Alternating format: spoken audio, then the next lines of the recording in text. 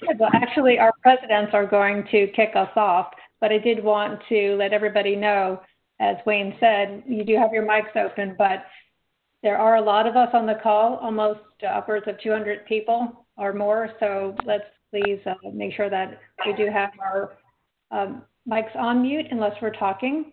But we also want to make sure that we want to hear from you. We want to direct your comments and questions to the chat room. We do have a couple people monitoring them, 3 people actually, in fact, monitoring the chat room. So please put your comments there, and then we'll open a Q&A session at the end of the presentation with Wayne. And Wayne's going to be very interactive and very quick, and he'll also grab chats along the way. So you won't be disappointed. Right, Wayne? Okay. I'll believe you. All right. So I'm going to transfer back over to Brandon Coleman, our president of PMI Metrolina. He'll get us kicked off. Brandon? Yep, I'll take myself off mute. And actually, Kevin, if you're on, if you want to kind of start things off, and then Yogi, you can kind of follow up, and I can follow up with Metrolina if that makes sense to everyone. Kevin, are you able to hear me? Yeah, I can hear you. I'm ready to go. All right, my name is Kevin Hultquist. I'm the president-elect for the Triad chapter. Gene Arney is actually in the car. He's probably listening on the road. But just wanted to let you know about some special things that the 3 chapters are trying to collaborate. This is one of the efforts. Hello. And our expectation, our hope is that you will start staying tuned for various efforts that we have. We're talking about professional development for this year. We're also talking about some different kinds of networking in various in the COPs, as well as some other opportunities. And just so you know, we meet every other Saturday, and we will be bringing in some of your chapter leaders as in conversation there. So we look forward to working together. We're looking forward to this night where we can talk about what the cool things that happen in Carolina, North Carolina. So I'll take it back to Yogi or to Brandon. Yeah, thank you, Kevin. This is Yogi Matswamy, president of the North Carolina PMI NCPMI chapter, based in Raleigh in the central North Carolina area. It's great to have such a wonderful turnout.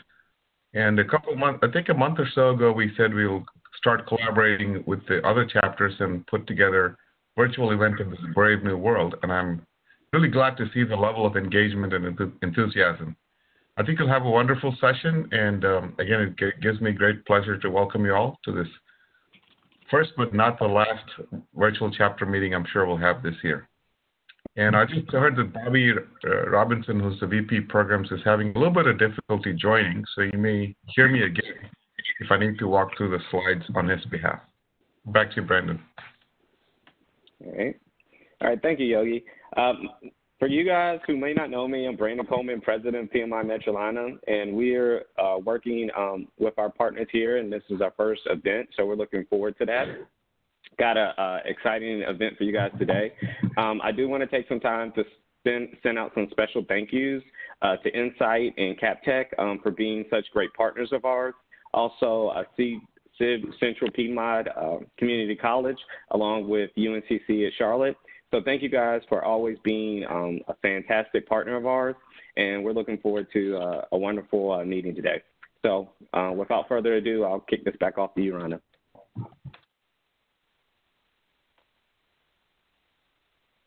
Rhonda, you're on mute.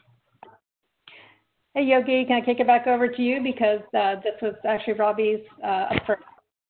Bobby's up first, sorry. These are your next few slides. Okay, thank you, Rhonda. Just to give people an overview of the chapter, we were founded in 1985. Currently, we have over 4,100 members. You can see the slide. The good thing about our chapter, I think, from my perspective, 2 things. I want to call out things that are not on the slide, which is typically what I do.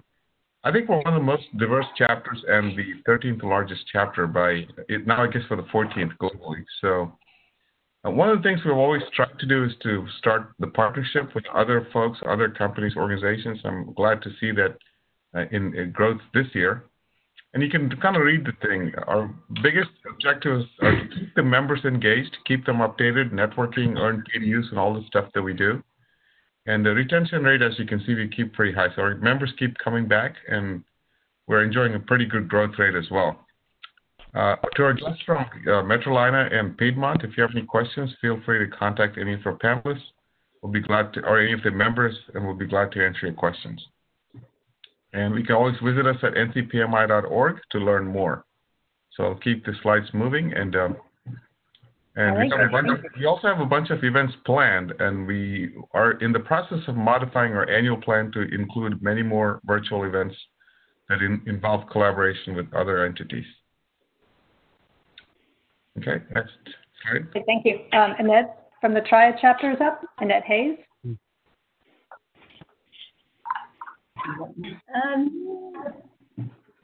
Well, hello, good evening, everyone. Thanks for joining. Again, my name is Annette Hayes. I'm VP of Program for the Triad chapter, and we're excited to partner with all of you. Something that we've been talking about doing. So one of the things I wanted to let you all know about the upcoming things that we have. So for May 11th, we have EQ for Project Managers. And Annette, we're getting a lot of echo on your line. I don't know if you've got your computer as well as your phone going, but we're getting a lot of echo on your microphone. Okay. Hold on. Oh, geez. You need to turn off either the phone or the computer, one or the other. Okay. I did the phone. Is that better? Excellent. Thank you. Okay. All right. I wasn't sure I had it on mute, but I guess everything wants to come through. But I wanted to let you know we have some great events planned coming up. And with, of course, the COVID-19, we had to make some changes and really go virtual. So this is a great meeting for us to learn those things, incorporate some of those things. And so we'll be doing some more things throughout the month. So just continue to check our website at North Carolina at nctriad, PMI.org. So thank you all so much. Is there a way to connect to the WebEx? It's saying it's full. I honestly can't tell you why it's getting that message because we have 121 people on the call. And it is set for multiple folks. So I honestly can't tell you why WebEx is doing that, except I guarantee you it's a WebEx challenge. But people are try using Chrome. So. I don't know if you can hear me, but I'm using it Chrome. seems to be a problem. I'm using Chrome, and I use WebEx on a routine basis. It definitely is a WebEx thing saying it's full. Yeah, it's a WebEx thing because I have 121 people on the list right now. Yeah, I'm getting the same thing. Yeah, me too. Yeah, I am too. Okay, ladies and gentlemen, let's do this. We can't magically solve the problem while the boat is in the water. We are recording this session. You're obviously able to connect by audio. I don't know what's happening. But it's apparently happening to numerous people. So we're aware of the problem. We can't really fix it right this red hot moment, although if you could see what I'm doing back here, you would see me scrambling. So we are doing the best we can. We are aware of the problem. And the slide deck, Tish actually has the slide deck, and she can send that out to everybody absolutely. Perfect. Thank you. Can you send that out now so we can look at it as people are talking? Because we can all get in via audio. Right. Well, somebody with the email list can do that. Thank you. That person is not me.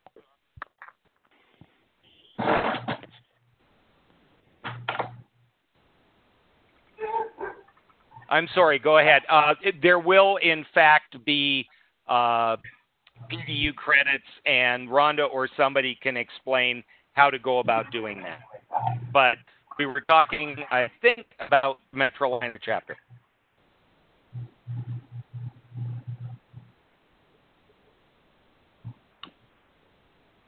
You're muted, Rhonda.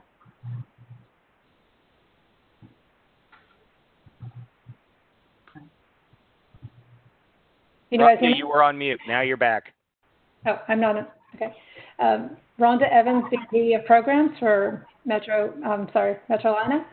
So we're founded in 1985. We have communities from the mountains to the beaches, 11 different communities, and they're listed here from Asheville to Wilmington. We have over almost 3,000 members, consisting of 98 volunteers, and it's actually it's volunteer week. So I want to thank all the volunteers that represent all 3 chapters here today on the call. And if they aren't on the call today, please make sure you thank a volunteer, because it's a lot of work, and everyone wants to make this the best possible event for your chapter. So want to thank them. Also wanted to talk a little bit about the COVID-19, and you can see we have where we have a blood drive with our PMI Metrolina chapter. So you can feel free to click on that link once you get the deck, and we'll have a free T-shirt for those who do give blood. And you can actually go on the app, and you can see how many people who have actually donated blood, which is pretty cool. So speaking of volunteers, I want to highlight Deborah Donaldson, and I think Deborah's on the call. She is our April Volunteer of the Month. She's been with PMI for over 20 years. And Deborah, are you on? To put you on the spotlight, literally.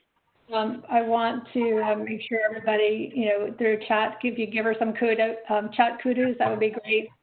She's been a long-time co-chair at Cabarrus County community for PMI Metrolina chapter. Sorry. And we want to thank you and appreciate everything that you do every day. So thank you, Deborah. Thank you. All right. And so without further ado,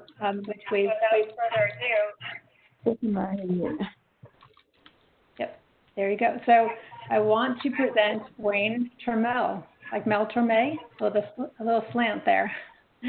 So he knew all this was going to be very important, like 10 years ago. So I think it's 10 or 15 years now that you've been developing this remote leadership entity, and look at it now. You can see how important it is, unfortunately, under these circumstances of COVID-19, but we can see it's a very hot topic, and everyone wants to, be a better presenter, be a better speaker, be able to kind of move through our meetings and make them effective and efficient. So without further ado, Wayne. I don't know what ado is and why we can't have more of it, but apparently we're always trying to limit the ado. Hello, everybody. My name is Wayne Turmel. I am joining you from Las Vegas today. I am apologizing for the fact that there is a challenge. WebEx continues to let people dribble in, so the cause of the problem I don't really know, but it is out of our control. Also, I'm going to remind you to please mute your phones. Somebody is doing childcare, which is great. We're all about that right now, and trust me, everybody's tolerance level is much higher than it was a couple of weeks ago. But Rhonda raised a really interesting point, which is I have been geeking about this for a very long time and written numerous books, 2 of which we're actually going to give away at the end of the meeting today. The Long Distance Leader, Rules for Remarkable Remote Leadership, and Meet Like You Mean It, A Leader's Guide to Painless and Productive Virtual Meetings. So both those things are going to happen.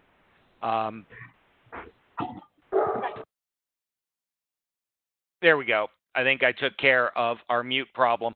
I want to tell you that there is, in fact, a plan. All appearances to the contrary, there is a plan for today.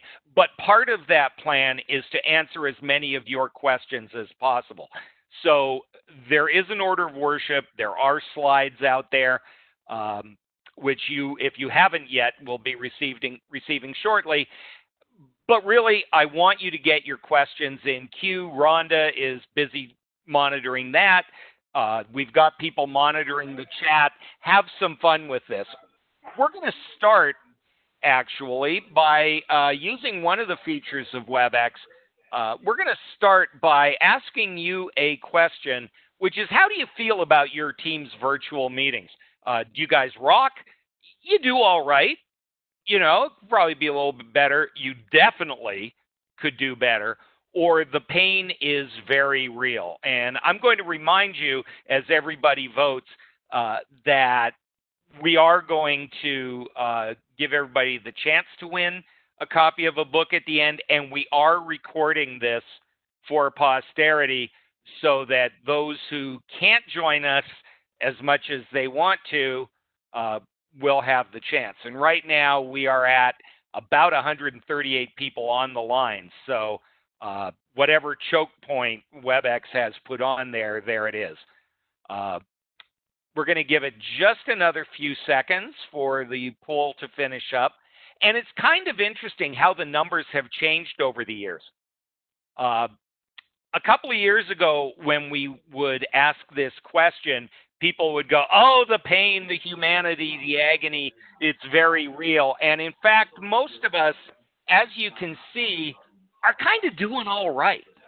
You know, it could be a little bit better, but we're doing okay. And that's because we're gradually getting used to this, which is important. There's one more question here, which I'd like to ask, which is, what is the biggest challenge for you and your project team?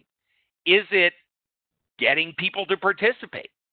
Is it the technology? Today it's the technology, but in general, what's going on?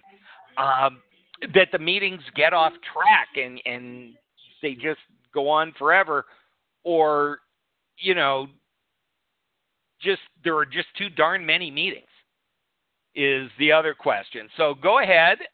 Folks are busily voting quickly. Please do it as quickly as you can. There you go. And I'm going to close the poll. So if you don't get in the next, 17 seconds, you won't. And I'm going to share the results. This is kind of an interesting thing. And it gets to, come on, 5, 4, 3, there you go, 2, 1. Digging it. And this kind of shows me something really interesting, that, yeah, the problems, technology is an issue, but easily 2/3 of the people who voted here voted for something that isn't specifically technology related. Getting people to participate, getting them to speak, getting them to take part in discussions. The meetings get off track. There's too many of them. This all makes perfect sense.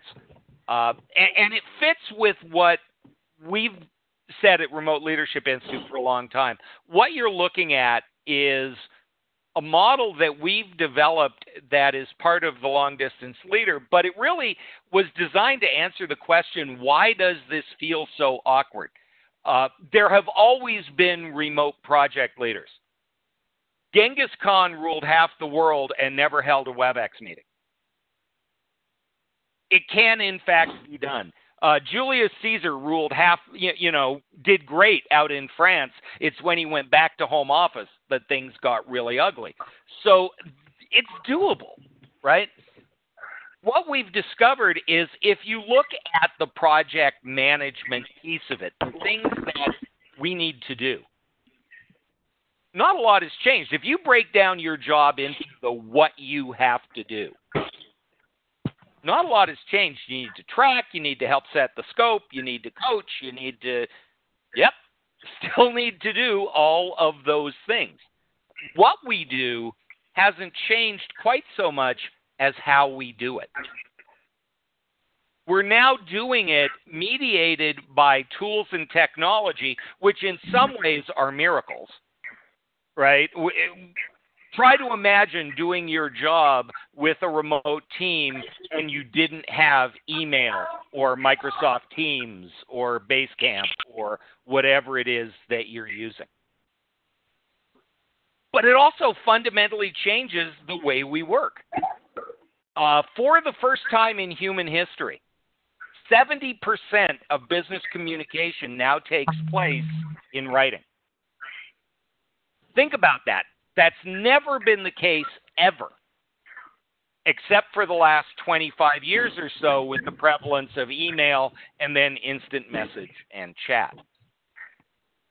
So we've got this job that has never been easy, right? And now we're doing it in ways that are literally unnatural and in some ways are very freeing and terrific, and in other ways limit our ability to communicate.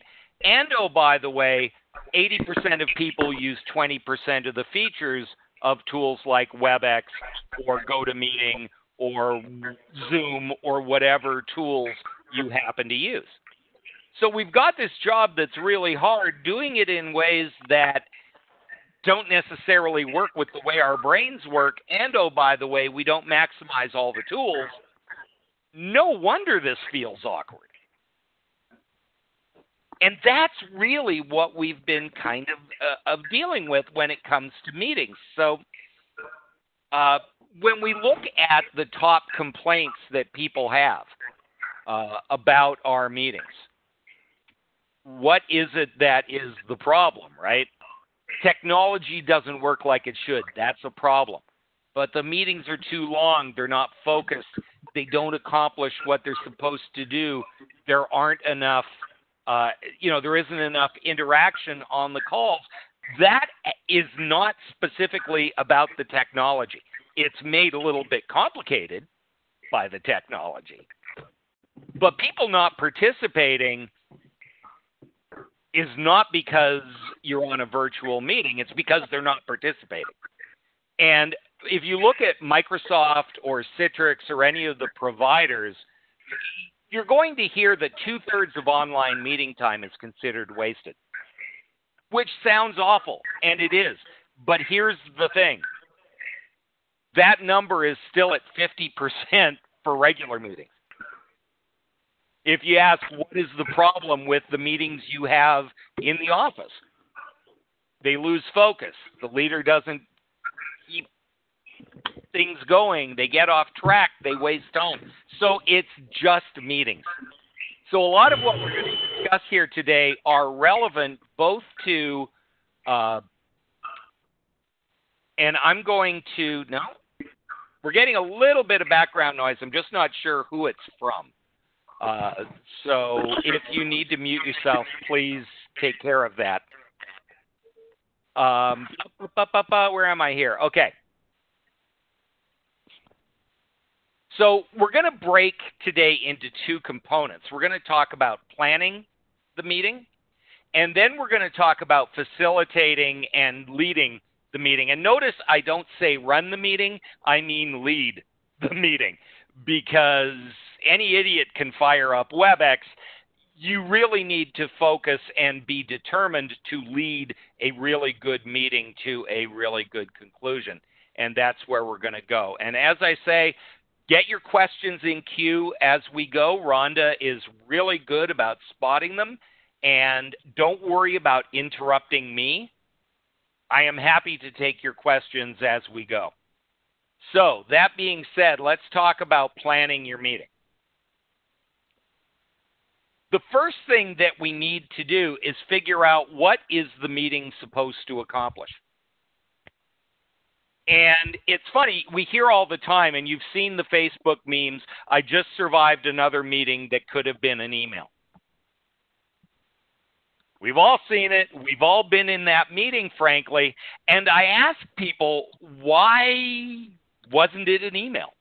Why did you actually call a meeting instead of having the instead of just sending it out? And the answer is really simple, and this is on all of us. The reason is because I sent the email and nobody read it. And they're not wrong. You know it's true. We get emails all the time, and we don't necessarily take the action requested in the email, and then we have to hold a meeting anyway. So the big question is, and Anne said in the chat, which is absolutely true, that there are email chains that never end and just go on. And at some point, It can no longer be an email. It's obvious that there needs to be a meeting. And that gets to what is the purpose of a meeting, right? Why do we meet? We meet for all kinds of reasons.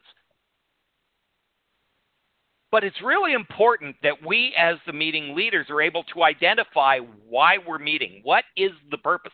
And Tuesday morning status update is not a purpose. A 10-minute huddle is not a purpose. What is the purpose of the 10-minute huddle? We want updates on what's going on. We want to identify potential roadblocks to getting stuff done. We need to identify resources that we need to get in order to make the work happen. Sometimes it's to deliver information. But here's the thing about these meetings is understanding the purpose will help you have a much better meeting. So, for example, if I'm just delivering information, I'm making an announcement, I'm telling everybody that something's happening, that's going to be a very different meeting than one where we need to reach consensus or make a decision. How is it different? Well, if I'm just doing a webinar, if I'm just doing a town hall meeting, we can have many, many more people. The size of the crowd is going to limit the interaction. So, for example, we have, what am I looking for? We've got 150-ish people on this call right at this exact moment. And we can't have everybody's microphone open and everybody talking at once. We can't just start taking questions every 30 seconds every time somebody has one. The size of the crowd dictates how the meeting is going to go. We can only show the faces of the people who are panelists, for example. And frankly, I have it so that I can only see the active speaker, and sadly at the moment that's me. If we're delivering information, that's different than if we have to make a decision. If we have to make a decision, not only do we probably want fewer people, but we're going to utilize different features of the meeting platform. I am a big fan of the whiteboard. A whiteboard with 200 people is really ungainly. A whiteboard with 10 people is a fabulous tool. The chat, we're encouraging you to use the chat and put information in there. We're also encouraging to use the Q&A tabs because we want some degree of interactivity, but we're not trying to reach a consensus. We're not trying to build the team. We're not trying to solve a very specific problem. So we know that this meeting is going to be larger than usual. It's going to be maybe more interactive than you're used to, but less interactive than it could be. We're going to limit who can show their webcams. We make all kinds of decisions based on the purpose of the meeting. One of the decisions that we have to make is which tools are we going to use. And what I'd like you to do is use the chat feature and hear what tools you use during meetings. And we're already getting some good platform ideas. People are using Mural, they're using Slack, they're using Zoom. What tools do you use? And here's a really important one. How many of you are using your webcams during your meetings? Okay. And the answer is a whole lot more than did 6 weeks ago, I guarantee it. Because we've all kind of been forced into this. Got my registration. But, okay, we've got somebody who is... Can we just put everybody on mute? Can you? Yeah, that's just what I am about to do here. Participant, mute all. There you go. Okay. Using webcams, for example, are a very big deal, right? Is your team using it? Some are using WebEx, some are using Zoom, GoToMeeting. Here's the thing. I don't care what you use. I really don't. I don't have a dog in the technology fight. But remember, 80% of people use 20% of the features. So if you have webcams and you aren't using them, if you have a whiteboard, or if you have chat, but you tell people not to use it, you're basically working with one hand tied behind your back. So we have a whole bunch of things, some of which have drawbacks as well as positives. Obviously, one of the things we're dealing with, and this has to do with the size of the team, and for some reason we now have 170 people, so WebEx is letting people trickle in. Open microphones are a blessing in some ways, but the group gets too big, you have to mute them because stuff happens. Webcams, I'm really interested. I want to see in the chat your reaction to webcams. What do you think, in your opinion, is the biggest advantage of using webcams in meetings, and what is the biggest drawback? So feel free to use the chat. I want to talk about that. And in a moment, I'm going to come back to it because this is a really important topic right now. Whiteboards. I can't tell you how many people use whiteboards like crazy in their in-person meetings and don't use them in virtual meetings. And they serve such a great purpose in terms of focusing, in terms of giving people a dynamic to look at, to encouraging participation. I am a big old fan of the chat. And for a couple of reasons. One is not everybody is comfortable just opening their mouth and yelling into the void. Some people are shy. Some people don't want to be rude. Some people have English as a second language challenges and are constantly told their accent bugs people. So using the chat encourages more input. Remember, about a third of you said that not getting enough interaction and feedback was part of the problem with your meetings. Well, by not using the chat, by not encouraging people to use it, you actually are limiting your ability to communicate. Now, I'm looking in the chat, and a lot of you aren't using your webcams.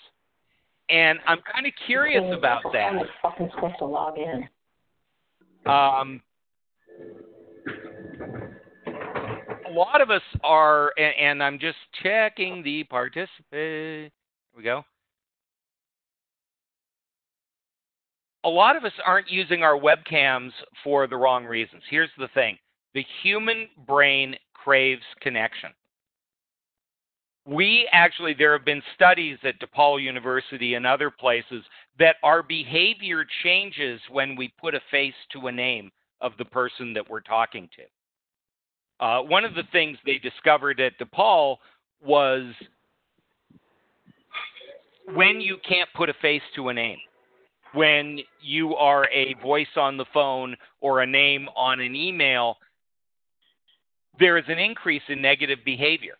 Negative behavior being things like excluding people from the conversation, not inviting them to the discussion, being overly aggressive, lying. They find people are more honest and trusting when they actually can see the person that they're communicating with. And as I look in the chat, we all know the reasons, right? You can see the body language. You can put a face to a name.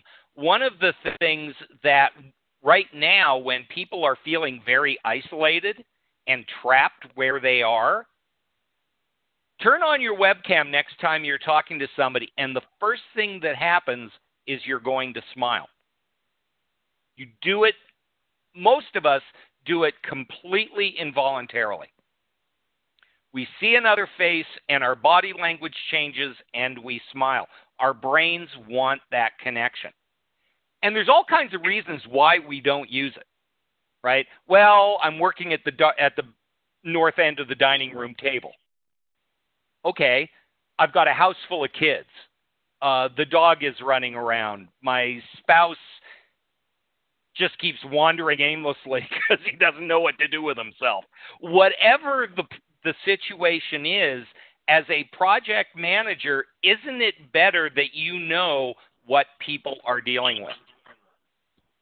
One of the big stress points that people are reporting right now in all of this work from home is it's too much.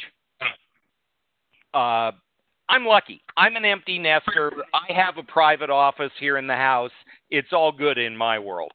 I don't have a house full of kids and a spouse and a college student who's trying to take classes and all of that. But if I'm the project manager of that person, you can bet I want to know what's going on in their world.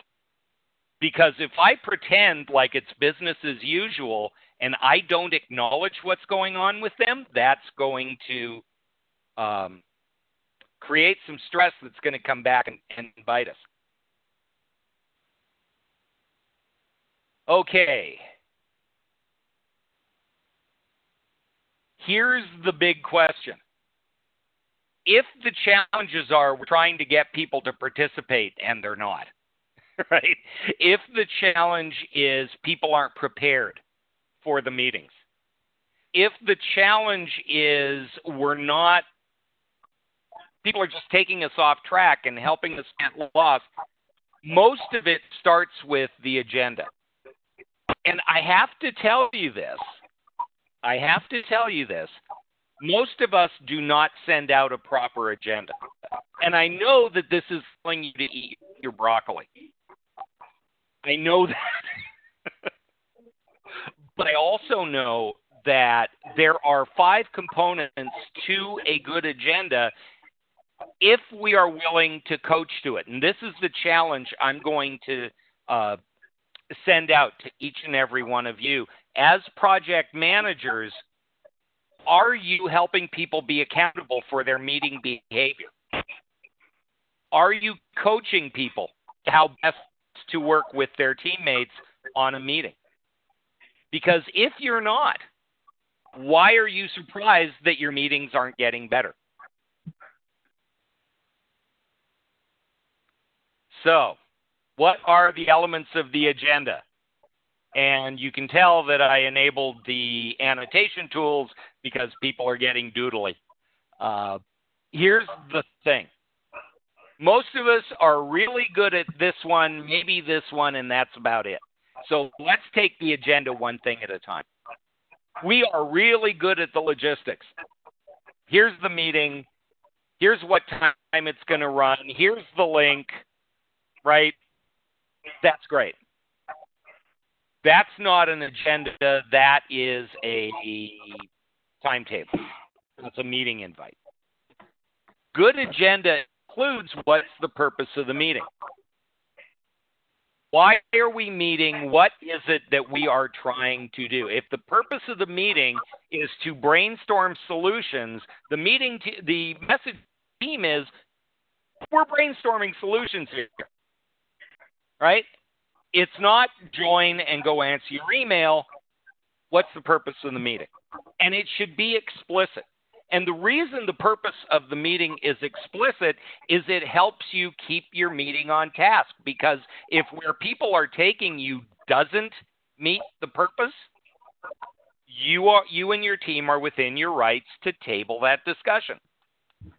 Hey, Wayne, Jay has a good comment about different time zones. Yeah, what about time zones? Okay, this is a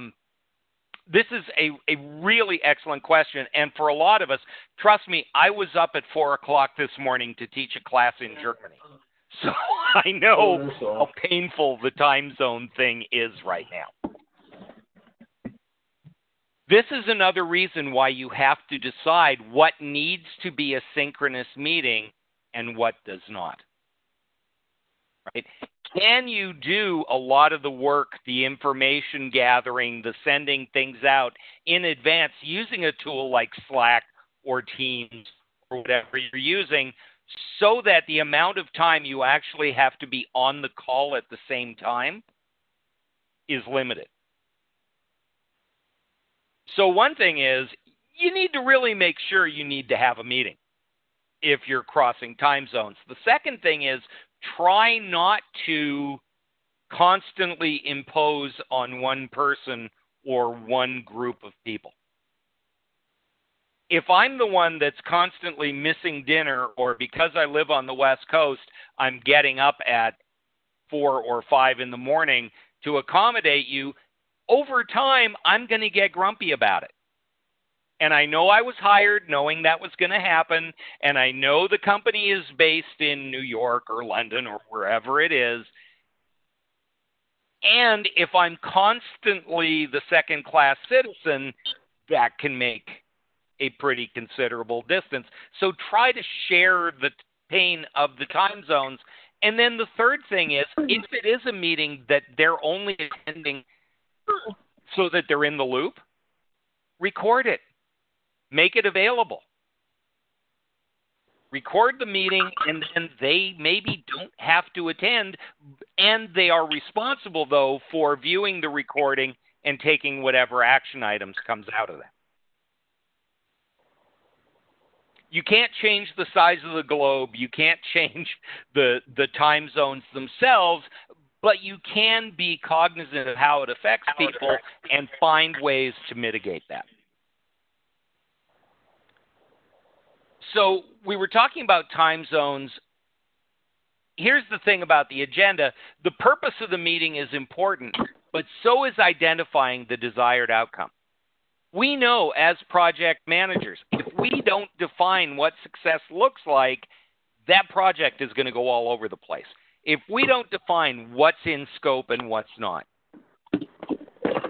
we can do this. We can set that so that the team is empowered. The team is actually empowered to say, hey, we're getting off track here. As the meeting leader, you do not have to handle everything yourself. As a matter of fact, the clearer the agenda is, the clearer the team is aligned with the purpose of the meeting and understand the desired outcome, the easier it is to stay on task because they will hold each other accountable. Because you know how Rhonda is, she starts taking us down a rabbit hole. It's okay for everybody else to say, hey, we've only got 30 minutes and we still need to do this. What it gets to, and this is the one that, like I said, we do a really poor job of this in general, which is managing our expectations around meeting behavior.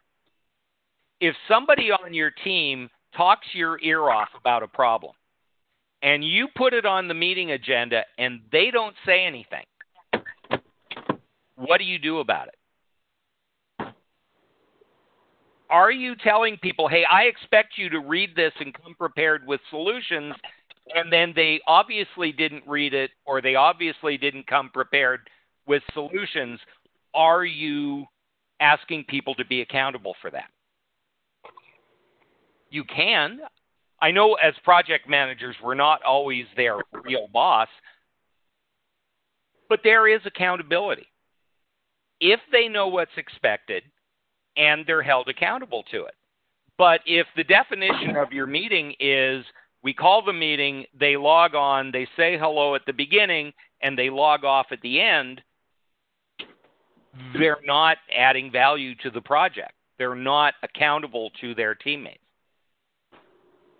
And then finally, making the pre-work assigned to them, whether that is on SharePoint, whether that is however you do that, right?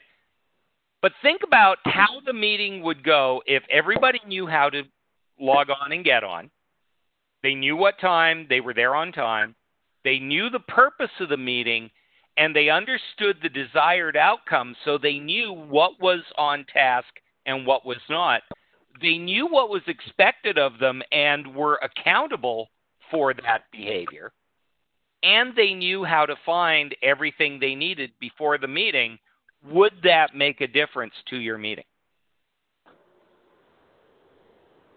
So I know that a lot of us think we send out good agenda, and the plural is agenda, by the way. But yeah, are we doing that? And if you did that for every meeting, would that make a difference to your meetings? All right. So all of that is planning. That's great. Mike Tyson said everybody has a game plan until they get punched in the mouth.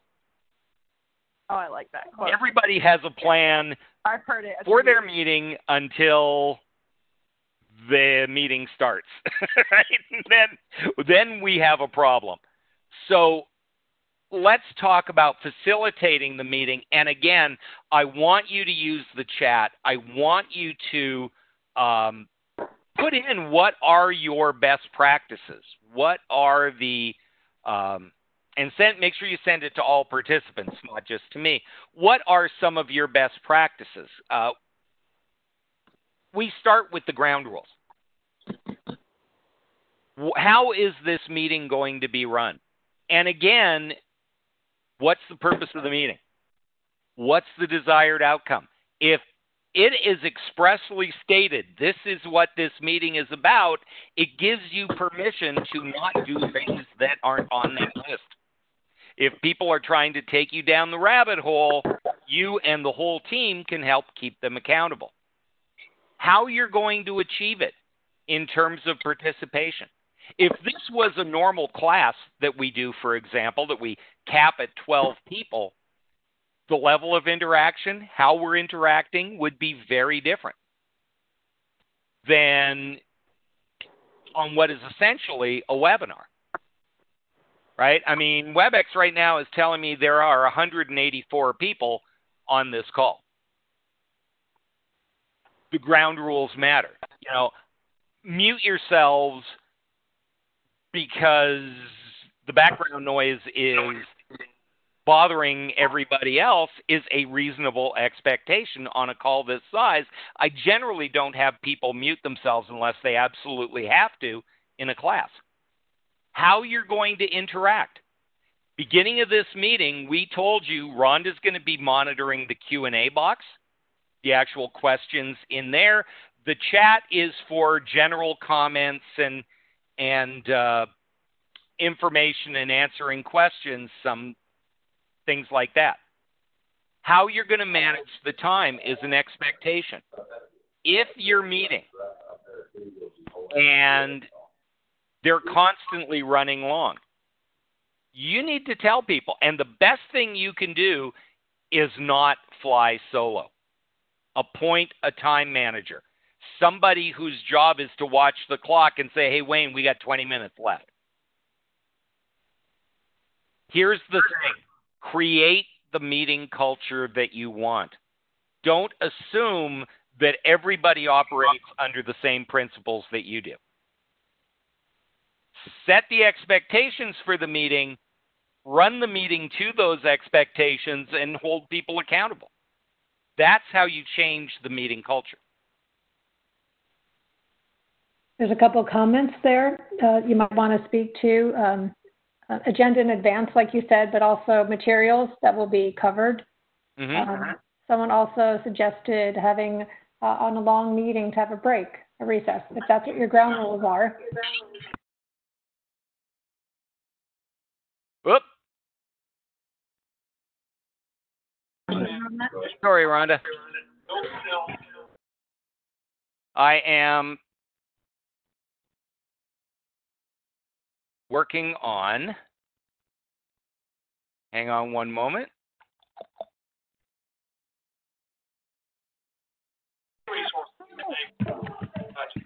Okay, we're going to try that again. Okay, we've got, some of you are not muted, so please, please, please, the mute all is not working. Please turn off your microphones. That would be lovely. Okay, what else? Oh, yeah, I'm looking in the chat. Cindy said, ask for a volunteer, not just to keep the time, but watch for rabbit holes. Are we, in fact, going down a rabbit hole? And a big one that I really like, this is not mine, is every team needs an Elmo. That's the ability to say, enough, let's move on. When the meeting is going round and round, sometimes when you're leading the meeting, it's really hard to listen, think about what's being said, keep an eye on the time, whatever else you're doing. Get help with the whiteboard. Get help with monitoring the chat. Get help with monitoring the time. And that's also a really, really good way to engage other team members. And even the people who sometimes crave the spotlight, it gives them a job and something to do, which is not a bad plan, by the way. All right. I want to talk very quickly, and I know I want to talk about hybrid meetings. This is where you've got some people in the room and some people dialing in. And we know that there are some challenges with this, right? And I bet you if I look in the chat, we're going to start seeing what some of those things are. The people in the room dominate the conversation. There's so much noise, in fact, in the room that the people on the phone or online can't hear. That's very often a challenge. The people in the room get first kick at everything, and the people remotely can't get a word in edgewise. These are very, very real problems. So how do you go around that? I would love to hear what your best practices are for this, and we're going to look at them in the chat. Jonathan said, go around the room and have everybody introduce themselves and do the same thing with those on the phone. Yeah, absolutely. I am a big fan of the participant list. I like seeing the participant list on a virtual meeting because I like to know who's there. If the meeting is too large, having everybody introduce themselves can sometimes take a little bit of time, but it can make a difference to the dynamic of the meeting and knowing who's there and how we're handling this. What else have we got here?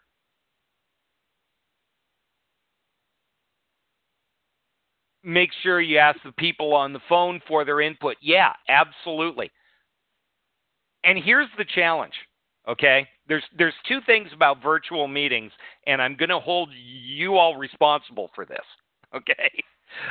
The first thing is that there is something that happens in a meeting that makes it almost impossible not to ignore the people on the phone.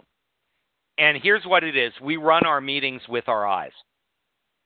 So as you're going around the room, as I'm talking and I know I'm going to call for questions, I already know who has a question, right? I'm looking over there and Yogi looks like he's just confused. So I'll stop and say, Yogi, do you have a question? You know, Brandon, you look like you have something you want to say. And then somebody else's hand goes up and my eye goes there. And we do that in a split second. It happens very quickly. Now I want you to think about the people on the phone. They want to participate. They have a question. They have a comment, something they want to add. And it takes a whole lot longer for them to jump in. And here's what I mean by that. If I'm sitting 100 miles away and the leader says, so anybody have anything you want to add? Think about what I'm going through. Yeah, I have something I want to say. Oh, somebody else is probably going to go first, though. Oh, nobody said anything. Okay. Oh, I'm on mute. It actually takes several seconds for the people who are remote to be able to fully participate. Meanwhile, the people in the room are jumping in, and what happens on a lot of WebEx or virtual meetings is this. So, anybody have any questions? Okay, good. Let's move on. We don't give people sufficient time to be able to jump in. So I have something for you. This is called the 5 hippopotamus rule. Patent pending. It's mine. Stamp, stamp, no erases, but you're welcome to it.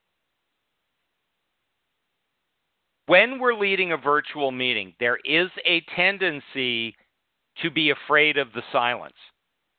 As the person leading the meeting, we think silence is bad. And so what we wind up doing is we don't give people enough time to fully participate.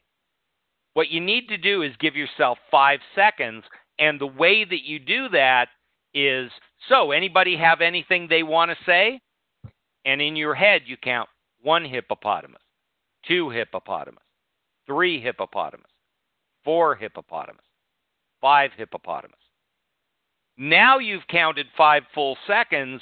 Now you probably have given people enough time to start jumping in. By the way, as project managers, it's kind of interesting because I know as I did that, you went, oh, what's the big deal with hippopotamuses? Why didn't you just say Mississippi? Because we say Mississippi. It depends where you're from. I was teaching a class on virtual meetings to a group in Europe, and I said, you count 5 Mississippis. And one of the people from Germany said, was ist das Mississippi? Why do we have to count Mississippis?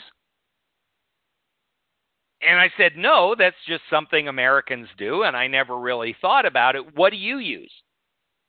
I use hippopotamus. 5 hippopotamuses it is.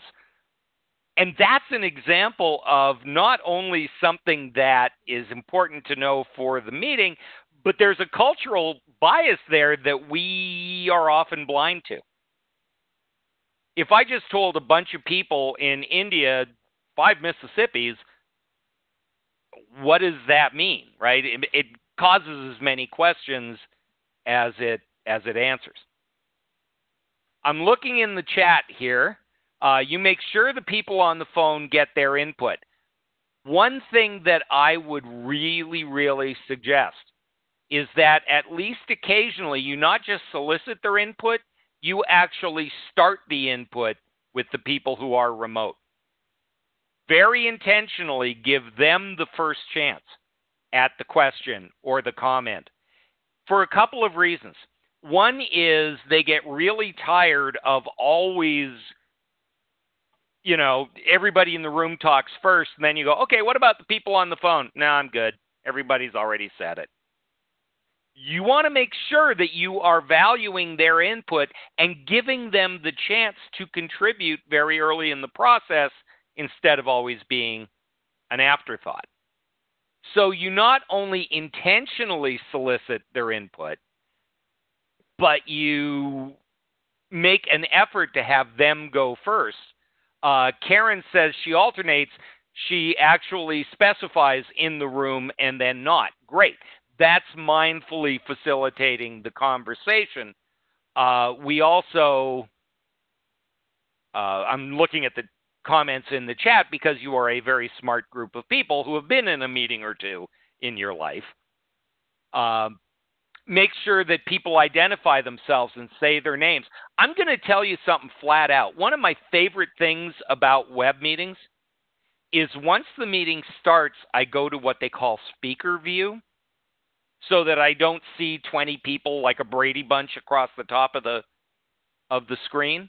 I go to speaker view because that way whoever's talking is identified and their name is on the screen. And so I don't have to try to figure out who's talking. I can tell that it's Rhonda or, it's Brandon or whoever it is.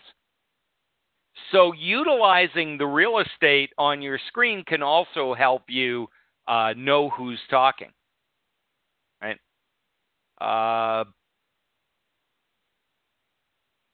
Yeah, so Kimberly said, something else that you can do is you can have somebody in the room, and I call this being the speaker monitor, have somebody whose job is to listen for those people trying to speak. You know, hey, Wayne, shut up a minute. Annette has something she wants to say, right? So you're actually making room for people to participate. You're also managing the noise around the speaker, not wrinkling papers and doing some of those things. One of the really annoying things, and we've all been in that meeting where somebody in the room says something and everybody laughs and the people on the phone have no idea what just happened. Or the static, sound gets a little staticky, and then the person in the room says, yes, and your paycheck depends on it. Okay. Help them out. When somebody in the room speaks, make sure that it's heard. And here's the thing, and I'm starting to see this more and more now. Ask yourself why you're having a hybrid meeting. Does it make sense for part of the group to be working at a disadvantage, or does it make sense for the playing field to be level and everybody be on webcam, everybody have access to the chat, everybody see what everybody else is seeing? And more people are saying, you know what, we don't need to fight for meeting room B, which is always full anyway, right? We can have everybody on the web meeting or on the Skype call or whatever you're using. Again, there are good reasons for getting together physically, but make those choices purposely, right? Why are we meeting like this when we know it's not ideal? Maybe there are alternatives. I'm just going through the chat. Oh, no, Robert. All right. Let me address the elephant, or should I say the dinosaur in the room. In the chat, Robert just said, you should say one Stegosaurus, two Stegosaurus, because you look like the guy from Jurassic Park. It's a good thing I'm not wearing my hat today. I really look like him then. Okay, yes, he was rich, and he was a really nice guy, but he was also 70, so cut me some slack. Let's see. What if... I would love to do that, but I'm always the one sharing my screen. Yeah, about screen sharing. It is a wonderful tool for keeping everybody engaged. Visually, people need to see something. One of the problems with having a hybrid meeting is that not everybody is actually physically looking at the same thing and focused on the same data. All right, we have a couple of other things here, but I really want to make sure that we are getting your questions in here. So get your questions. Good Lord, there's a bunch of questions in the Q&A. At least there's a large number of them. So I'm going to assume that Rhonda is screening those. Yep. Just one more quick thing about getting participation, which is have a questioning strategy. We tend to fall into a rhythm, and we've all been on those meetings. So, any questions? Okay, good. There are a couple of things. First of all, if you ask people to hold their questions until the end, you are not going to get very many questions. You know why? Because if they don't have questions, the meeting is over. If I've been sitting there for 45 minutes praying for death, and now it's question time, and I know I'm already late for my next meeting, how active am I going to be? I know how active I should be, but how active am I? So one of the things is build along the way time for questions. You don't want to go down a rabbit hole. You don't want to get totally thrown off. But if people have a really important question, isn't it better that they get answered while you're talking about that subject than hang on to it until the end of the meeting? The other thing is we tend to, so anybody have any questions? And you know who answers that? The people that always answer it, or the people who are really, really annoyed and motivated? A lot of people aren't comfortable just shouting out the answer. They're not comfortable butting into the conversation, or maybe I'll talk over somebody, or I'll be in somebody else's way. It's fine to ask those questions, especially with a small group. But there are other things you can do, including call on individuals. And you don't want to call on those individuals in such a way that you're embarrassing them. Right? You're not doing it because, Keith isn't listening, and by golly, I'm going to get him. So I'll start to say something and go, Keith, what about you? And now I've busted him. That's not what you're trying to do. But it is important. If somebody was talking to you earlier and they were, Kimberly was really concerned about this, or she had something to say to you earlier on in the day, it's perfectly fine to say, Kimberly, I want to ask you about this. I know this was important to you, and give her the chance to respond. And notice what I did there. I said her name first, then I asked the question, and then I gave her the opportunity. Okay? If you start with calling on somebody and they weren't there for a moment, they tuned out, now you've created a stressful situation that doesn't need to be there.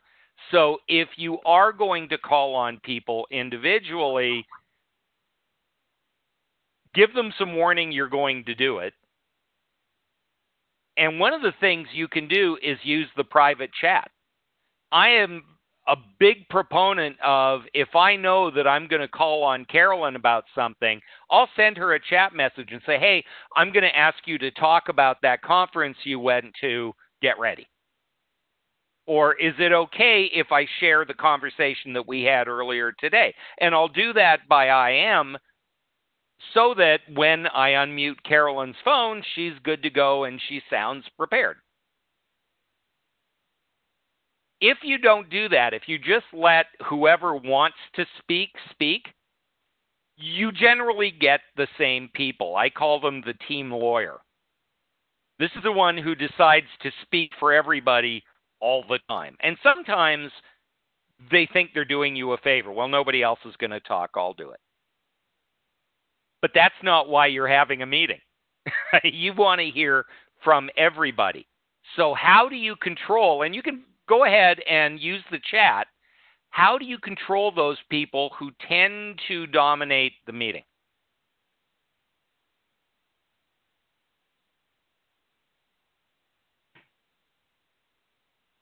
How do you,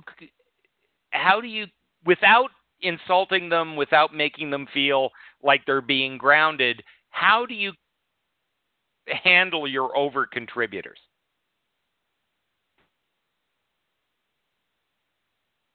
Beth said, ask them to report on something during the meeting. So absolutely give them a role. Give them a specific time where the spotlight is on them, and they may be less likely to try to draw it to themselves. That's a great idea. Anybody else? What do you do with your over contributors? Anne said, I try to ask the quiet ones if they have questions. And that's a really good idea. I love the way David phrases this. Let's hear from somebody we haven't heard from yet. Hey, that group in Dallas has been really quiet. What's up with you guys? And a couple comments, Wayne, have been going around Robin and asking everyone to make sure everyone's involved. Absolutely, and that goes back to the ground rules, right? Be ready because I will be calling on all of you. And here's the thing, the first time you do that, you're going to catch some people unprepared. But if they know that that's how these meetings work, they will eventually be prepared and ready for it. And you start to change the culture of the meeting a bit. So yeah, the idea of the round robin, or give them a job, right? Make your over contributor the chat monitor or watching the questions or whatever. So those are really, really good. Yeah, Wes just said, ask those who haven't provided input yet. I actually like to phrase the question, let's hear from somebody we haven't heard from yet. Because it does two things. It's kind of a message to the over contributor, hey, we're going to give somebody else a chance here. But it also tells the people who haven't contributed, it's your turn. And there are no excuses. You're seeking their input. You've created the space for them to contribute. And that's really important. All right. We have covered a lot of ground. We looked at planning the meeting. We talked about how to facilitate the meeting. We've talked about some of the tools you can use.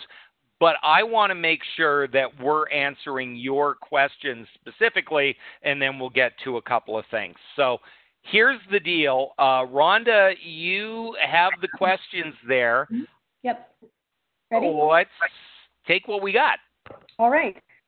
So the last one I think you answered, would you suggest the room participants have active roles in the meeting and wait until after the virtual meetings virtual people have a chance to talk? Yeah, there's kind of two components there, right? One part is we give them specific roles, not a bad idea. And for two reasons. One is it keeps certain people occupied. And I don't mean to be cruel when I say certain people really need to be occupied. You know who they are, right? So giving people roles is important. The most important thing it does, though, is it takes the heat off you. For example, if I am leading the meeting, I'm trying to remember who I've heard from and who I haven't. I'm asking the question. I'm trying to hear their response. We want to capture it on the whiteboard, and it needs to be spelled correctly. I will stroke out and die. That is way too much going on. Much rather, I say, hey, Roseanne, would you do me a solid? Would you capture on the whiteboard for me, please, while I lead the discussion? My brain is free to do the stuff that, as the leader, I need to do, which is make sure I'm hearing from people and clarifying responses and doing all of that good stuff.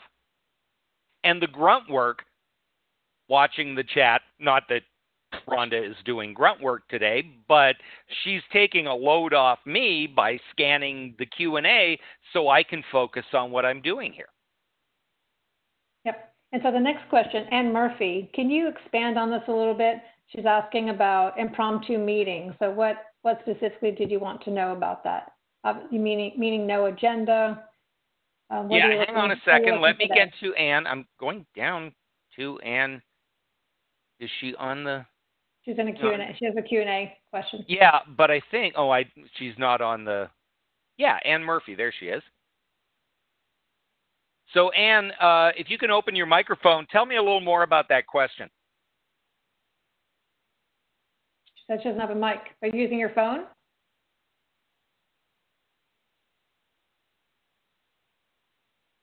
Can you expand in the chat? All right, we'll go on to the next one where you do that. Okay. Yeah, because I really do want to understand the question, Ann, so we can answer it. Yes. Okay, what's the next question, Rhonda? Not any that you need to answer. They're about PDUs. Any other questions, please go ahead and put in the chat.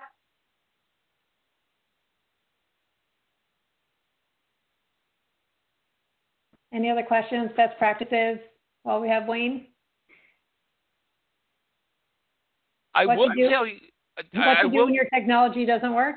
Yeah. I have no idea. That has never happened to me ever in the 15 years. Yes, Robert, we asked one of your questions. Did you get a sufficient answer from Wayne? Here's the thing about, go ahead, Robert. Yep, he had a couple questions. You answered the one before about the remote and letting and doing roles together. A couple people have asked about how do you deal with a conflict in the meeting.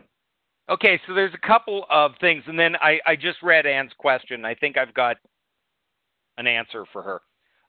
But around conflict. Conflict in and of itself is not a bad thing. Conflict is literally you have two people with a different idea or a different point of view. That is not bad. That is how ideas happen, right? That's how conversations happen. What matters is when it gets personal or what they're fighting about isn't what they're fighting about. And anybody who has ever lived with another human being for any length of time knows that a lot of conflict is not about whatever the subject you're discussing is. So it's really important as the leader that when somebody says, oh, that idea is terrible, or no, we can't do that because, that the conflict is focused on the idea and the outcome and not about the person. And it's real important that we manage that with our folks. You know, Rhonda, I think you've probably reacted a little harshly to that. Let's take a look at the idea. What did she say?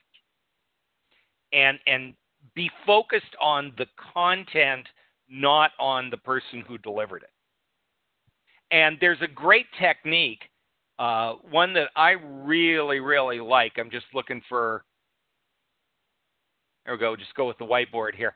I like to call it the pin technique.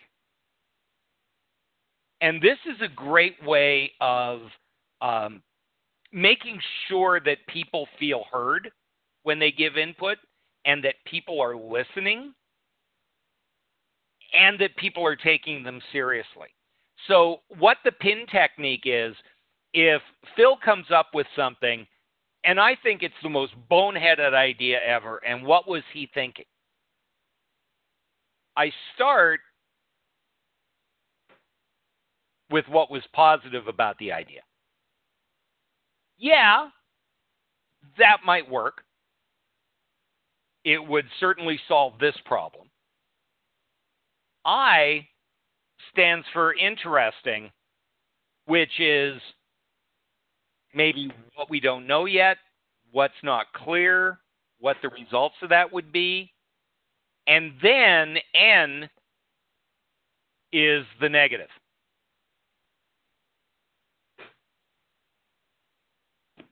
And here's why I don't think that will work. Here's why we can't do that. Here's why, because it's against the law and we'll go to jail, right? But people want to be heard, and they're much more willing to receive feedback if they've been heard and their input has been given a fair hearing. So if you start with the positive, why might this work, or where is this coming from? I understand your desire to protect client confidentiality, right? So that's one positive. Your solution would certainly do that. Don't really know how that would work. I'm not sure the technology has been invented yet. But there's some interesting things there worth discussing. And here's why I don't think it's a good idea. If your team gets used to presenting their feedback to each other that way, it tends not to get personal. So the trick is to keep the conflict surrounded on the subject and the outcome and not on the individuals. And doesn't that go back to your Elmo? And maybe you can go over that again, because I think you went over it pretty quickly. That is your acronym for let's move on. Yeah. Yeah, there are a couple of times when you want to Elmo, right? One is when it's just going round and round and round and you're not reaching any kind of conclusions. People are just saying the same things over and over again, and that's where a lot of the conflict comes from. It's like, you've already said this, we've heard you, move on, right? So the idea of being able to say, okay, we're not getting any new ideas here, let's take a look at the ones we've got. The other one is when somebody is trying to take you completely off topic. And we all know, we've all got those team members who, they're like a dog with a sock, right? Once they sink their teeth in, they're not letting go. And that's where, again, having somebody who isn't you, or having somebody who isn't the person that they're in conflict with, suggest they move on, will sometimes defuse the situation. I want to go back to what Ann said about impromptu meetings. Impromptu meetings are just meetings, right? But if we say, hey, this isn't getting us anywhere, let's get Phil and Melissa on the phone and have a conversation. And you go into Microsoft Teams and you push the button and the meeting starts, you still need to know why you're there. So there still needs to be something like an agenda saying, hey, let's meet, let's talk about this, and let's make a decision. We know why we're there. We have the right people there. If you don't have the right people, you don't want to have an immediate meeting. You can call it, but you need to schedule it. Because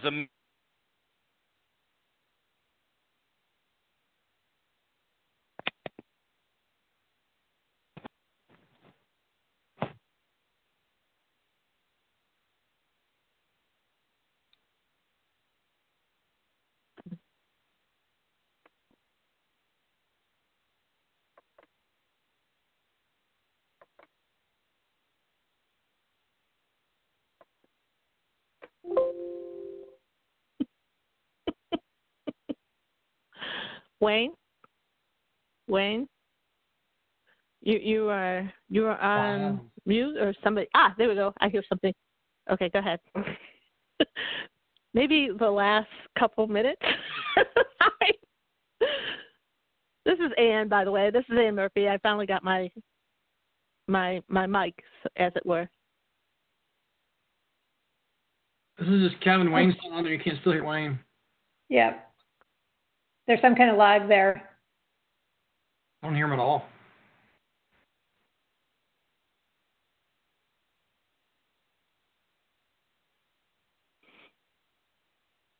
I got the gist of what he said, so I think I'm good. Yeah.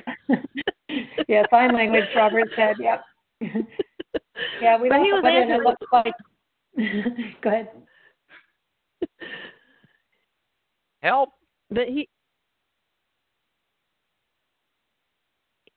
was answering my question, so we're good. But can anybody not? Yeah, we can hear you now. Now we can. Yeah. Okay, that's bizarre. Welcome to Techno World. Yeah, the videos were looping too, so there's a lag in the system there. Yeah. So it's okay now. Okay, so here's the other thing about impromptu meetings. The scariest words in the English language, if I'm not expecting a meeting, is do you have a second? I'm working, I'm minding my own business. All of a sudden, I get an IM from the project manager that says, do you have a second? That's like when your spouse says, we need to talk. Nothing good starts with that sentence. If you need to bring somebody into an impromptu meeting, make sure they know what you're meeting about and what it is you're trying to achieve. Because if they don't have the ability to help you reach that conclusion, you need to schedule that meeting for another time. And you don't want to freak somebody out. So, I'm on with Alice. We need to talk about this. Do you have a minute? Is totally different than do you have a minute? The freak out factor is considerably lower when people know what you're talking about.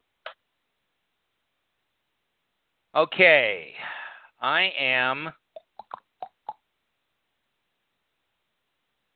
We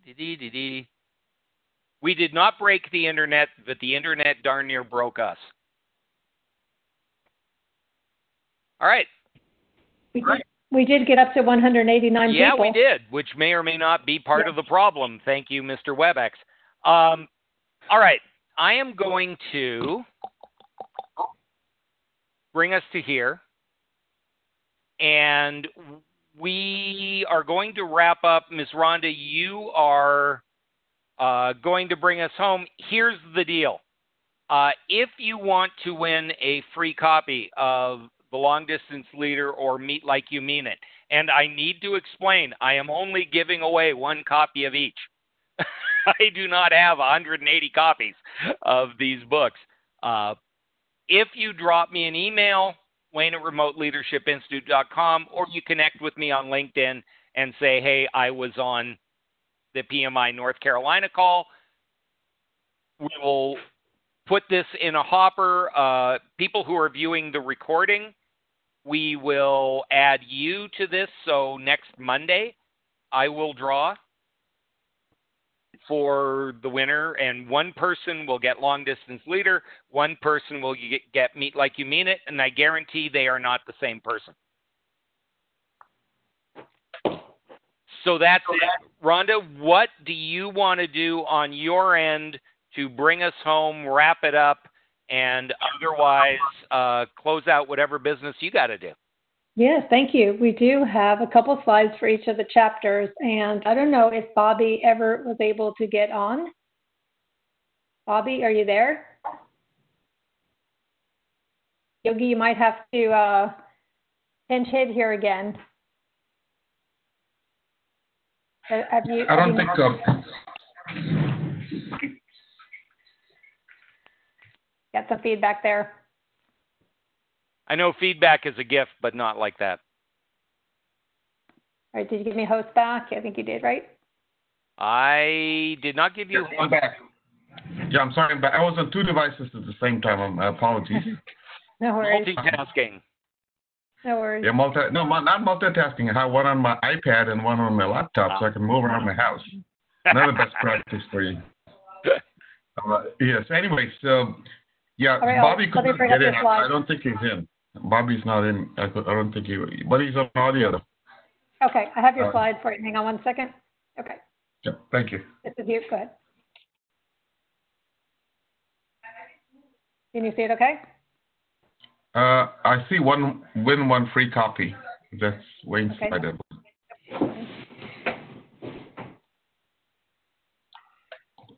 Okay, Rhonda, you're the presenter, so there we go. Now we're getting there. Yeah, I'm going to invite folks who attended the call to participate in the survey. And you can find the survey. The link to the survey is posted. And I know quite a few of you are not signed in, but only on audio. And it could be you. So whoever's on the WebEx can see the QR code and also the link. And please feel free to scan the code on the screen and enter the survey. And you'll be entered into the raffle automatically. And I believe everybody got a copy of the deck as well, Yogi, so they should have it there as well. Okay, great. Thank you. Yeah. And then next slide there, your sponsors.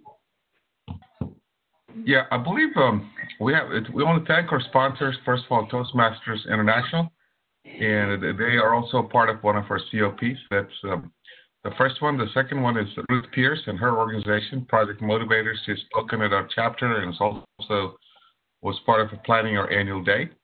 And Refine M is the other LLC's other final sponsor I want to highlight here. Once again, I would like to thank all of our sponsors for helping and supporting NCPMI. Great, thank you very much. Annette, I wanted to, before I went ahead, I want to throw it back over to you. Do you have any closing comments? Or Syed? Yes, I don't have any slides, but I want to thank Wayne for such a great webinar. I enjoyed it. I enjoyed your energy and the feedback from everyone. So thank you so much. All the other chapters, I appreciate the collaboration, and I enjoyed working with all of you. So thank you.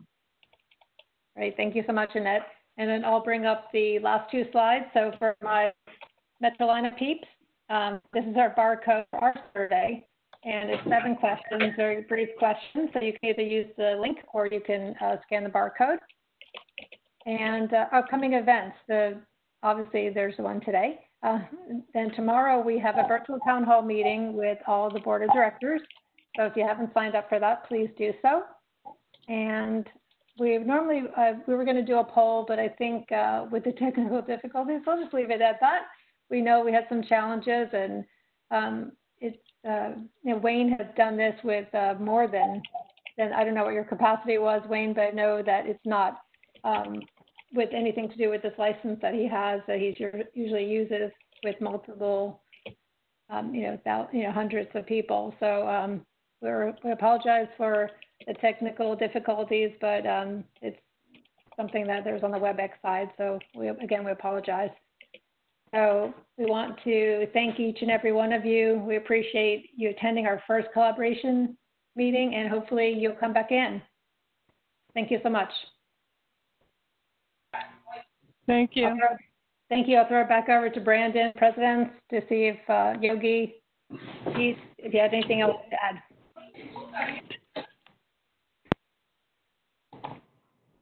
Anything to add from our president? I'd just like to say thank you, Wayne. Thank you, Rhonda. Thank you, all of the volunteers who participated and put this together. Thank you so much for the time you put into this. We really do appreciate it. So thank you, guys. And for our Metrolina chapter leaders, we do have this recording, and we will be providing this out to everyone. If you weren't able to join or you weren't able to join by audio, we will be providing this link out. So thank you all. Great, thank you. And the recording, Wayne, when will that be ready? First thing tomorrow morning. Oh, really? Okay. So we'll send a link out to everybody. Yes, ma'am. Great, thank you so much. Thanks, everybody. Be safe. Wash your hands. Yep.